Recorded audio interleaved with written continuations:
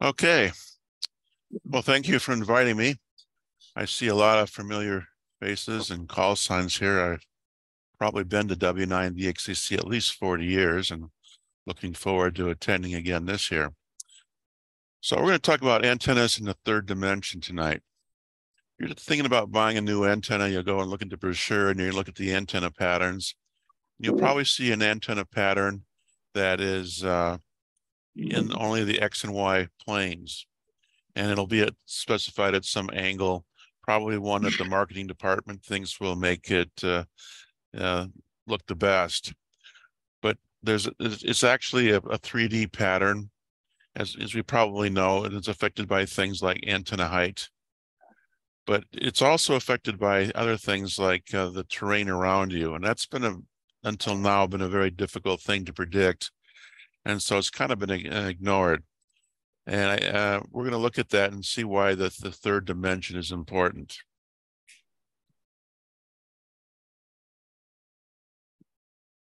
Okay, what's going on here?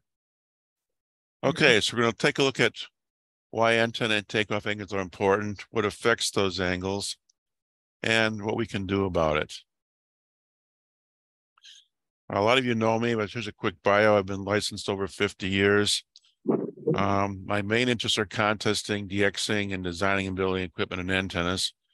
Probably most well known for my column in the NCJ, which I did from 1985 through last year on contesting tips, tricks, and techniques. Went to the University of Wisconsin-Madison, where I majored in ham radio with a minor in electrical engineering. I retired about 5-6 years ago. Somewhere along the lines, home project got out of control, and I ended up getting into the ham radio business. Company's Unified Microsystems, and right now my flagship product is a BevFlex. It's a low band switchable bidirectional low band antenna. Had those as prizes for the last couple of years at W9DXCC, and maybe one of you were lucky enough to win one of those. Belong to a lot of radio organizations, more than I can even remember. These are the ones that I currently have official positions in, and I lived about 25 miles northwest of Milwaukee. So a few comments. I've given this talk a few times, a lot of them to overseas and West Coast and stuff. And this is oriented from the Midwest because that's where I'm interested. Since you guys are also Midwest, a lot of this stuff would apply directly. But even if it didn't, the principles are the same. I use a lot of software, and it came with the AR antenna handbook, or the antenna book. If you don't have this book, you should get it. I think the software alone is worth the price of the book. You can buy the software, buy the book, get the software, and throw the book away, and you'll still come out ahead, but don't throw away the book. The first one is a program called EasyNet, which is an antenna modeling program. I've been using the paid version of that for probably 20, 25, 30 years. Written by W7EL. Now, the one version that's in the antenna book is a limited version, but he recently retired and he decided to release the full version. So if you go to his website, you download for free the full professional version. There's no support, but there's also no cost. So I'd suggest you do that. The other program is HFTA, HF Terrain Assessment by Dean Straw and 6BV. And this allows you to model antennas based on your actual local terrain. If you're on a hill or in a valley or whatever, you can figure that in. And it uses terrain profiles. The U.S. Geological Survey has maps, topographical maps of the whole United States.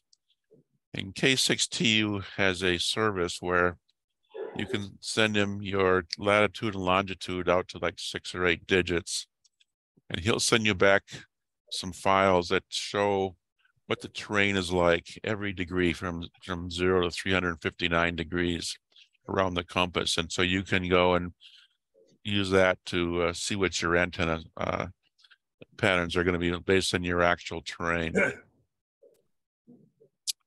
So the first question is, what are your HF operating activities? Well, if you're a reg chewer for local, you do local nets, a traffic handler, or maybe you involved with HF emergency communication, you're probably mostly interested in the high angles. Well, this group, of course, is DXers, and we're going to be interested in the low angles.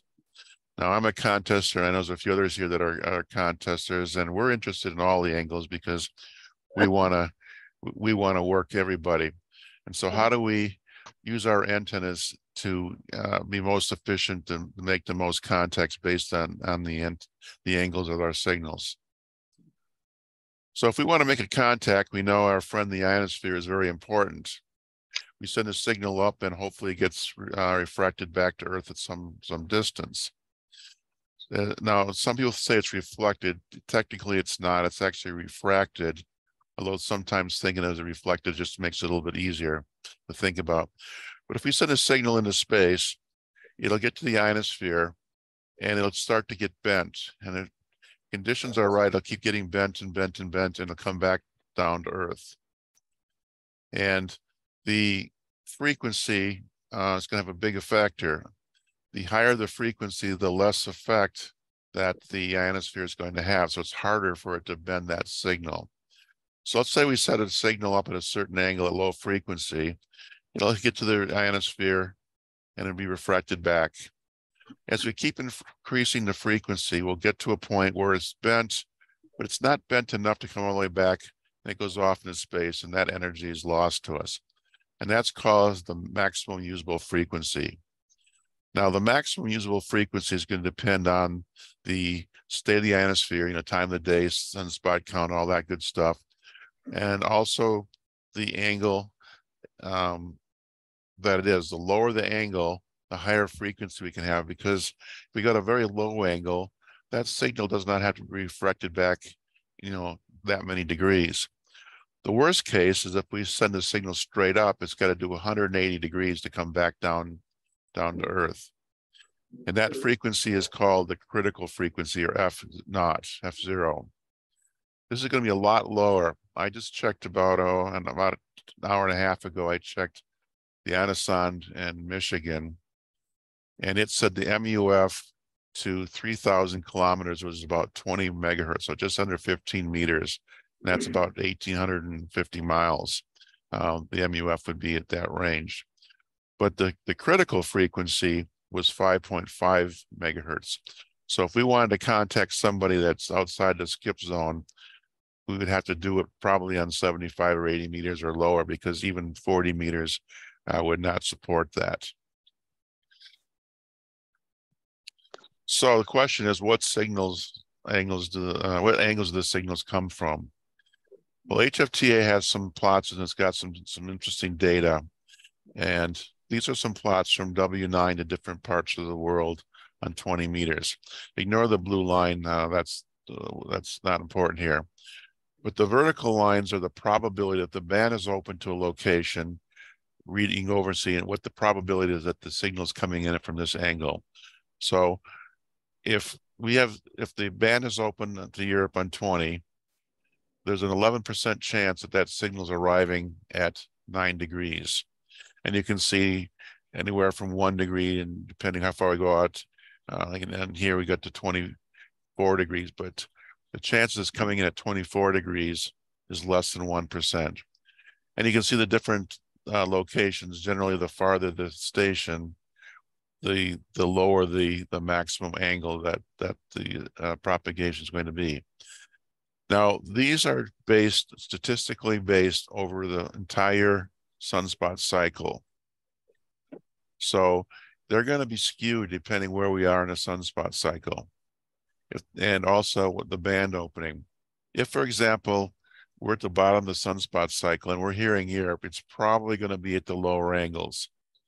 Or if we're getting better conditions, if the band opens, it's just opening or just closing, it's going to be at the lower angles. But as the opening gets better and the sunspot count gets better, we're going to have more of these at the higher angles. So you can see there's quite a difference between on 20 meters to the different continents from W9. So what about from band to band? Well, here we've got the plots from W9 to Europe. Here we see 40 meters. And I see we have them going out pretty far, 20 meters, not about the same. 15 meters, not so far. And 10 meters, we can see it's not very far at all. And 10 is kind of interesting to get this gap in here where it's not going to occur. It's most of the time it's going to be here, but it really has a high sunspot count, so we might get some openings at these angles. And the other thing is we might have openings on multiple angles. We might have like a three hop path and a 4 hop path open at the same time. So we actually have the signals, two signals split at different incoming angles. So how does this match up with our antennas? Well, here's a vertical pattern for a 20-meter 3-element Yagi at 70 feet over flat terrain. And we see we've got a couple of lobes here, some back lobes. Now the main lobe here is at a pretty good angle. This antenna is going to be pretty good for DX because a lot of the stuff's coming in over here. We got another angle up here. This is not going to be very good for DXing. If we're chasing the rare one, this is power that's lost. But it might be, if we're talking the East Coast or someplace else in the United States, this could be very important. But if the signal's coming in at this angle, we're in pretty good shape. The signal's coming in at this angle is pretty good shape. But what if the signal's coming at one of these red angles? Well, you can see if it's coming in here, we're almost 20 dB down from our main lobe. So this is not very good for us. We would like to have that cover all the different angles. So you can see where at a given time, you might have a very strong signal, but then as conditions change a little bit, you might not have a very good signal because we're coming in at the null of a load. So why does this happen? Well, if we have an elevated antenna, we'll be sending off signals, and say this blue line, this is kind of the range of our useful signals to our DX. But then we also have some signals that are going to bounce off the ground in an area called the Fresnel zone. And these signals will bounce off. And when they get to the match up with the direct path ones, they're going to add and subtract depending on their phase. If they add together, they're in the same phase, the signal will increase and we have gain. But in the directions where they're out of phase, they'll cancel each other and we'll have a big null. So that's why the height above ground is very important, because these are going to change the angles. And as I've seen in a second, the terrain is also going to be very important. So just kind of the key points right now, the higher the antenna, the lower the main lobe, but higher antennas will produce multiple lobes. And of course, we're going to see the terrain is going to have a big effect. So this is the terrain for my station here in Slinger, near Slinger, Wisconsin. And we're showing 20 meters. Now, I live in an area called the Kettle Moraine. This is where the glaciers stopped, and they left big mounds of gravel and sand and stuff that are big hills called moraines. And there's a lot of areas where the ice was in the ground, and then it melted. The ground formed deep kettles, they call them. So we have these hills, very hilly around here, of different heights.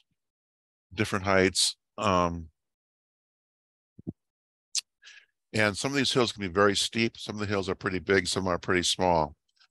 My house is on the top of one of these that got leveled off. Now I'm at a little over 1,100 feet above sea level, but it drops off very steeply here. Even at the one edge of my property, the southern edge of my property, it's basically a very steep drop of about 10 feet to the road. If I'm going to the northeast, what this shows, it drops off pretty steeply for about 50 feet. And then it goes out to an area, they call it Mud Lake. It's a marsh. It's only about 3 feet deep. And then as we go further away, we see some hills. Now, first of all, you look, geez, I'm looking right into a hill here towards Europe. That can't be good.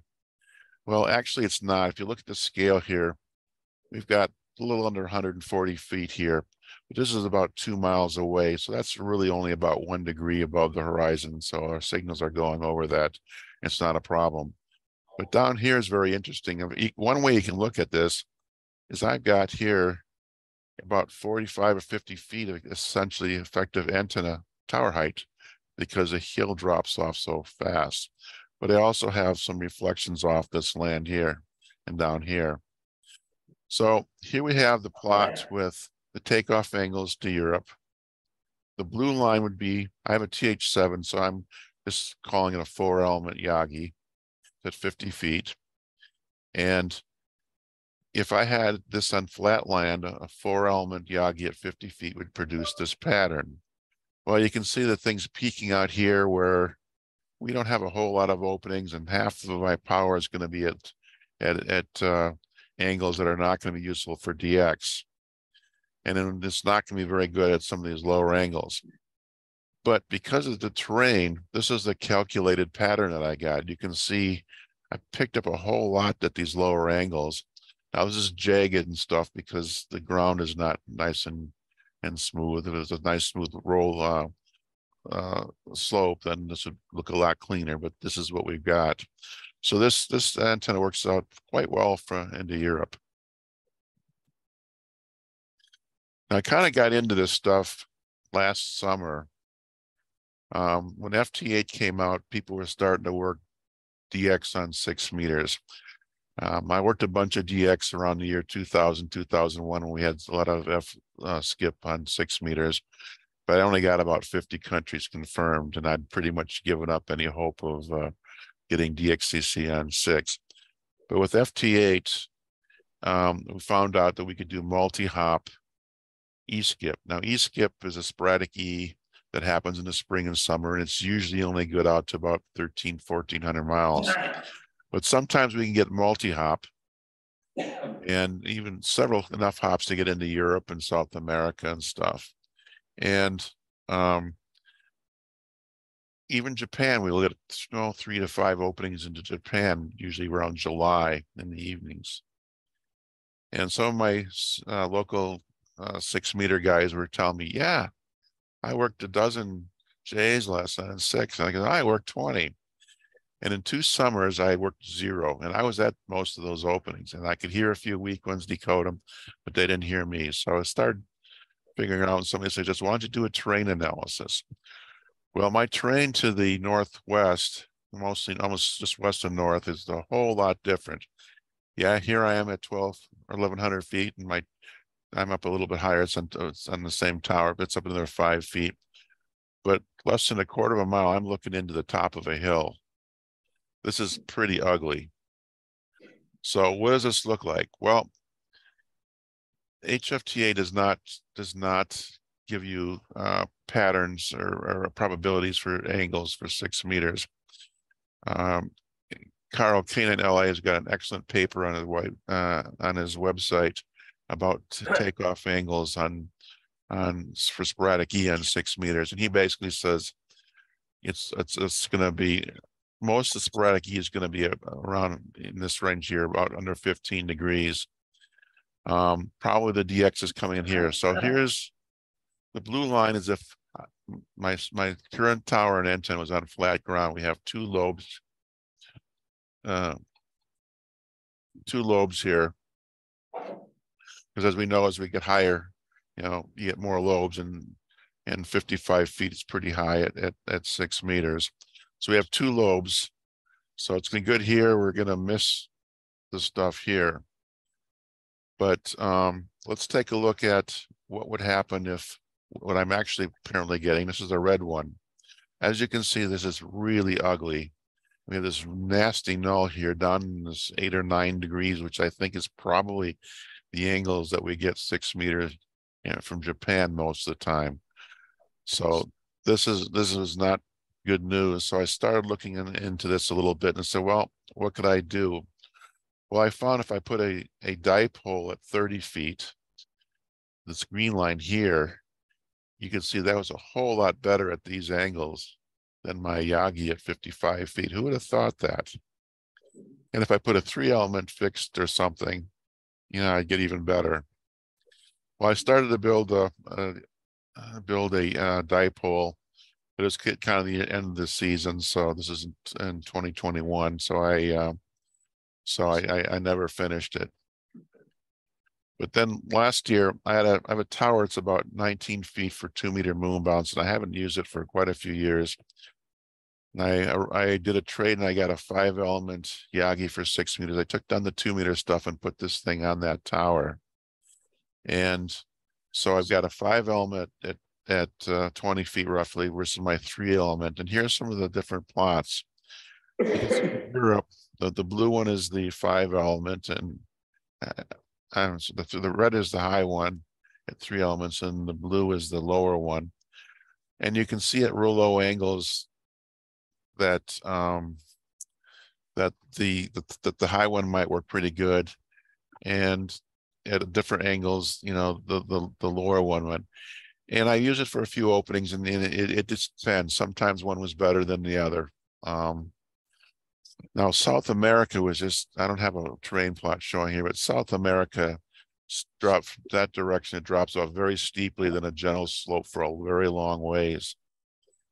And this thing on to South America, and even into the lower part of the US, the lower one is so much better in that direction. It wasn't uncommon for me to be listening to stations down in around the Gulf states or whatever that were at least 2S units stronger on the lower antenna. Yeah, 5 elements versus 3 is going to make some difference, but I think almost all of it is height.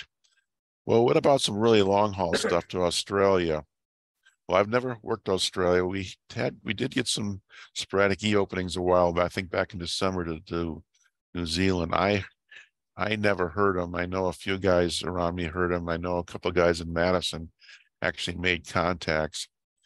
But here's how the antennas are going to compare at my location. You can see that at the lower angles, the high one's going to be better. Now, to that direction, it kind of slopes off more gradually. So, and there's a ridge, maybe 3/4 of a mile away, but it's not very high. So hopefully we'll get some F layers. They're talking that we might have some F layer on 6 meters next fall. And if that happens, then I'm sure the top antenna is going to be more useful for the long DX. So now I've learned that I need 2 antennas on 6 meters.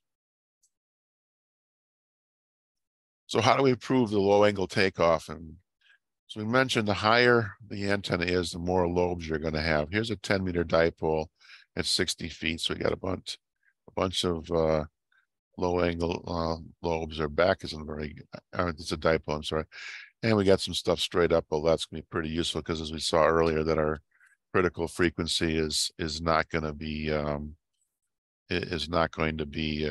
very useful. It's going to go right on straight into space. Here's a Yagi for 15 meters at 90 feet. And you can see a lot of the fingers here. So we still have a lot of spaces where you're going to have nulls depending on what angle the signal comes in. So how do you clear out those nulls? Well, this is how K9CT does it. He just puts a big stack and puts a bunch of antennas at different angles. Now, most of us can't pull that off, but maybe we can do something. Let's take a look at 10 meters. These 10-meter antennas are a little bit smaller, more manageable.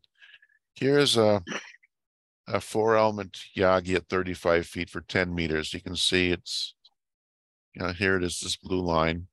You can see that it's good for these openings that happen right here. It's not too bad down here in this area, but over here, it's not that great.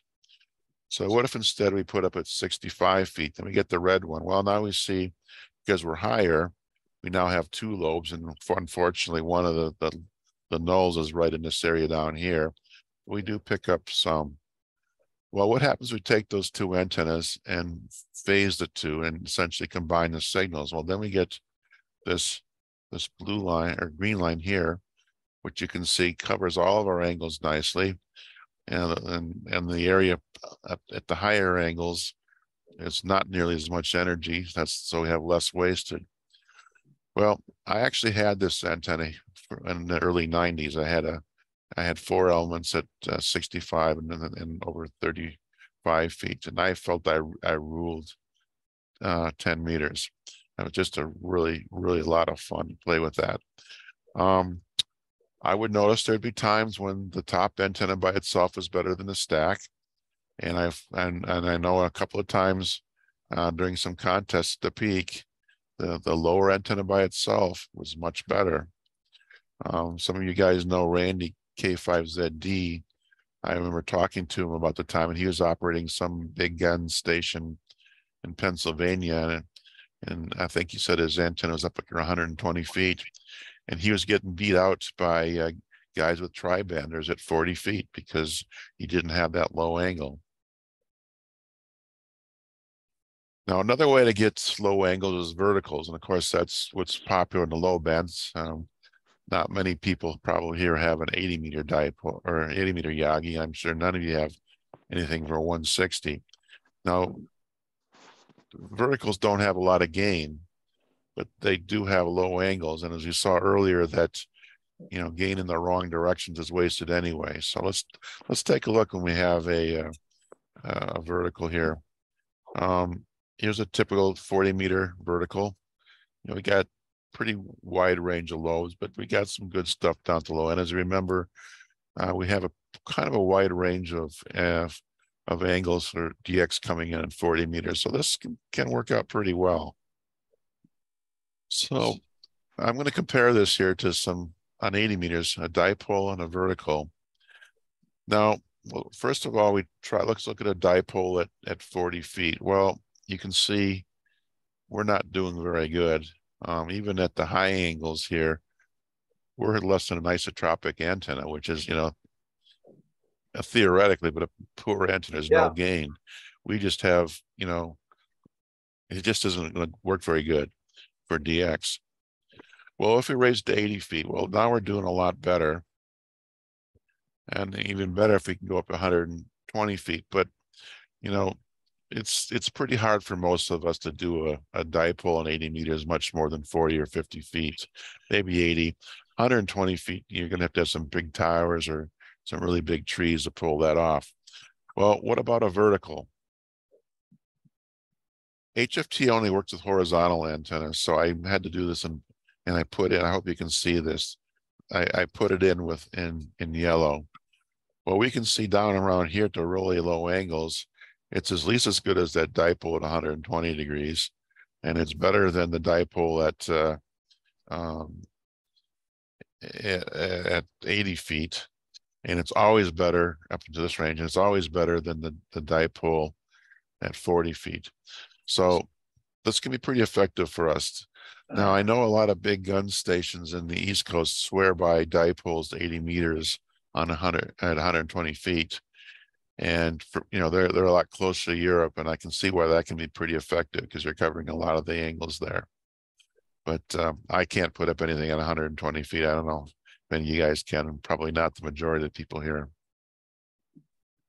So what if we want to improve performance at the short range? Well, remember this plot before, we said that, the critical frequency is going to be pretty low. So if we want to talk to somebody outside ground wave, we're going to have to do it on a pretty low frequency.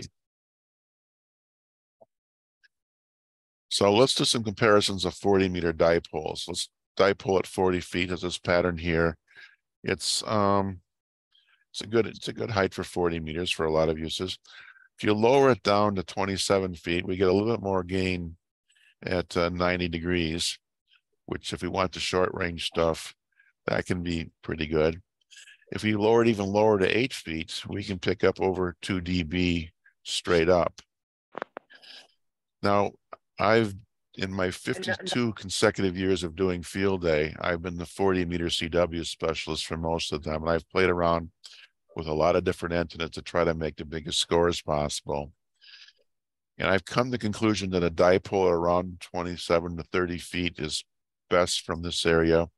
It seems to have the best gain into the population centers during the day. Being at that height, it's not so hard to put up. I have some military mast that's 30 feet, so that works out real well. But I've always trying something else to use in addition to that to get the other ones. I like a vertical antenna that I made that uses raised tuned radials. and that seems to help me a lot to the West Coast in the wee hours of the morning. And I've played around with a dipole at 8 feet, but there's some problems with dipoles that low. A dipole in free space has an impedance of around 70 some ohms. That's a pretty decent match to your 50 ohm system. But as you lower it down to around 8 feet, the impedance drops to 12 ohms, and that's not a very good match. So my solution is a folded dipole, which has a higher impedance. And as I lower that, the impedance drops to about 50 ohms. Now, folded dipoles, this is a misconception some people have. They're actually the same size and length as a regular dipole, but the construction is why they get the name folded. And here's the one that I use for field day. I originally got into this when we had a guy from the Red Cross was giving a talk at the local ARS meeting, and he says, "Well, you guys can do a great job with the repeaters and stuff on your VHF stuff, but what if I need to talk to somebody in Minneapolis or Chicago or something? What can you do?" And that kind of gave me a question. Yeah, we don't really have anything. And I started looking at this and said, not only would this be good for field day, but it could be good for contesting too. So I made the thing portable so we can deploy it if we have to for an emergency, but also I can set it up for field day. So what I have is some fiberglass poles, about 7 feet tall. The dipole is a regular length for 40 meters. It's made with the twin lead. It's shorted at the ends, and it's cut. One of the wires is cut in the middle. It's fed with coax. I have some ferrite beads here to act as an RF choke. Most of the literature shows you having 3 radials underneath, the reflector wires underneath. Now these are just wires that are just laid right in the ground. They're not stuck in the ground. There's no ground rods or anything. I just have little loops at the end, and I have some wooden pegs that can pound in the ground just to keep normally the wires are all coiled up, and I want to keep them straight. They're a few feet longer than the transmit antenna, and they're about 3 feet. As I mentioned, I live on a pile of rocks, and when I tested this thing, it was very dry, and I put 3 radials in, and it was terrible SWR, so I started adding some more, and I found I needed 7. But then one of the years I used it at field day, we had to move to a different site, and where I wanted to put it was kind of low, and we had a lot of rain, and it was kind of squishy ground. I laid down 3 radials, and my feet were getting wet, and I said, I wonder if that's good enough. And I checked the SWR, and it was fine. So that was enough. It just depends on the soil conditions. And if you want more information, you go to w9xd.com. I've got some more information on this and other information on radio stuff that I've done. Now, as I mentioned, I'm a contester, so I want to work all the angles. So one of the conclusions I came is that you want to have multiple antennas as complementary as possible. So I have at least 2 antennas on every of the contest bands except for 160.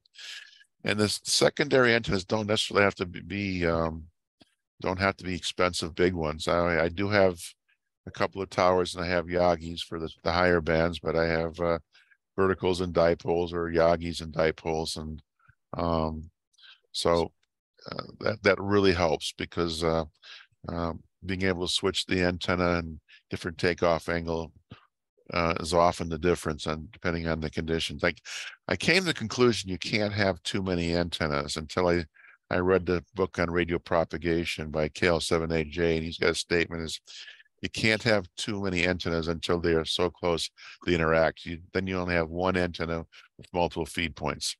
Now that's a problem, and that's something I want to do some more investigating on one of these days, just to see how much interaction. I do know that, especially on the low bands, things quite a ways away can cause interactions. I had a radio club meeting a couple of years ago, and the speaker was a guy who was a broadcast consulting engineer. He would go to broadcast AM stations and help them do stuff. And he went out to a station out in New Jersey, and this station was required to have a certain pattern so it wouldn't interfere with with other stations and the AM station the same frequency. Maybe they wanted to have the pattern because they were near the ocean. There was no point in radiating out in the ocean, so they'd want to, avoid that direction. So every year, I don't know exactly how often, they had to go through and check the pattern to make sure that they were still meeting their FCC regulations. And he checked it and he found out, no, the pattern was no longer meeting their requirements. He traced it down to a new cell phone tower that was put up about a mile away. And that was causing the antenna pattern to change. So he had to go through all sorts of things to detune the cell tower. It's quite interesting, but it also shows that there's probably a lot more interaction between stuff around our houses and our antennas. Now, a couple of caveats here. This uses computer modeling. There's an old computer saying garbage in, garbage out. So take everything with a grain of salt. We don't know how accurate the models are. How accurate is the input data? How accurate is the U.S. Geological Survey? It doesn't show towns or houses or something. It shows hills. I forgot to mention on this when I was talking about 6 meters, Frank W3LPL had an excellent talk. You can find it on YouTube. Excuse me, about antennas for 6 meters, and he's convinced that 45 or 50 feet is a great height for antennas for 6 meters for sporadic E. And he's very concerned about houses in the Fresnel zone where the signals bounce for. He said that's can really cause a lot of change your pattern. Now, I had a quibble with Frank. Now, normally I'm not going to dispute anything he tells me about antenna and station engineering. The guy knows his stuff. But we had a discussion and I showed him my data. And well, it turns out he lives in a flat area. And so the 45 feet thing, or 50 feet, which was a disaster for me, was probably very good for him or anybody else in a flat area. And when he gave the talk at Dayton, I sat in on it again, and he mentioned that it could be affected by your antenna. How accurate are your specs when you sent them in to get your terrain plots? You can get pretty good stuff off of Google Maps. I had several GPS units. I just set next, not too close to the tower. I didn't want to affect the signal, but I let them run for 45 minutes or so to really zero in on my location, and I use that. Ground variable conductivity could be a thing, and again, interaction with other metal objects can affect your patterns. So in summary, signals come at a lot of different angles, and it's going to depend on your location, your target location, the band, the time of the day, sunspot conditions. And if we can figure out a way to match our antennas to put their maximum gain at the angles that match the signals coming in, we're going to do much better. Height and local terrain affect that, but we can also use the verticals and things at the higher bands. And NVIS antennas can be can also be useful if you're interested in shorter range. I should mention, when I used that, the first year I used that, I was listening to I came across one of the stations near Chicago for field day, and on the dipole I could hear him, but it was pretty tough copy. I couldn't hear him at all in the vertical, but he was Q5 on the NVIS antenna. That was good to about 250 miles, I figure. There's free tools, which I told you about, that you can use to see what your local condition is, but don't let this stop you from doing it. Don't let the perfect be the enemy of the good. Put up the best you can, and just have fun. There's a local guy he's a ham and engineer, and he has a saying that if everything had to be perfect, there wouldn't be ham radio, and that's really true. So, any questions?